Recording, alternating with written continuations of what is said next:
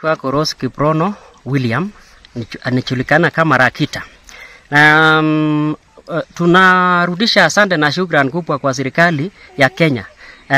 Sababu iliweza kutumana maafisa kutoka National Land Commission ikatutembelea kwa ground. Sisi tukiwa mimi nikiwa Secretary General na jamani wangu na timu wa council, shughuli ilikuwa ni kuangalia register zenye tulikuwa tumesipeana kama ni sawa, kila mtu anakakua register yake. Na kwa wale tuliweza kukutana huko kwa ground, waliangalia wakaona majina yao ni mazuri. Na ninashukuru sana serikali kupitia hao maafisa wa National Land Commission, sababu aliweza kutuwapewa nafasi kuendelea kukakua hizo ma registers, na tunapoendelea kukakua tunatarajia kwenda kwa maombi kwa pahali pe tunaombea ancestral shrines ya Kusumek.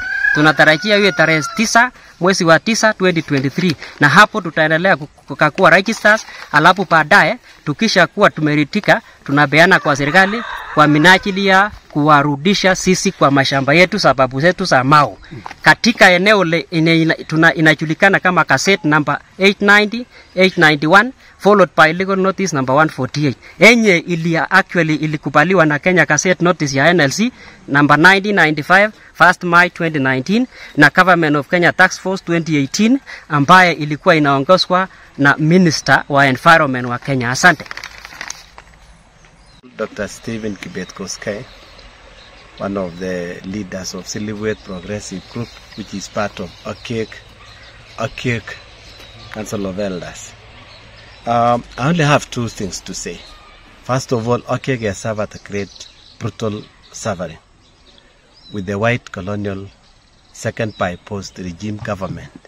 The reason why I'm saying is that like now, these people from Silhouette Progressive Group are claiming 5,000 acres, which a white known as Dr. Dixon Strangeways came, and the British government rewarded our ancestral land because he was a military person. After retirement, he came and he took over the land, which we are claiming directly. After that, we had some visitors who came and they were given also part of the land. Despite the fact of our existence, we were brutally evicted. In summary, let me say that we are requesting the government to take us back. And not only taking us back, we have the documents that shows that there is nobody, there is no claimants apart from us. We thank the government because the Ministry of Lands has already written a letter to Ministry of Forestry to give any document that actually prove whether they are there, whether they were their land, of which they defeated to prove. We also thank the government because of the National Land Commission visits, which they made us at Buken. And the way they were doing their things give us a lot of hope, of which we know we are soon getting our rights going back to the land, because we respect ecosystem, we respect environment, and we respect what is required. I think that is, with the caveat, let me thank first of all the President.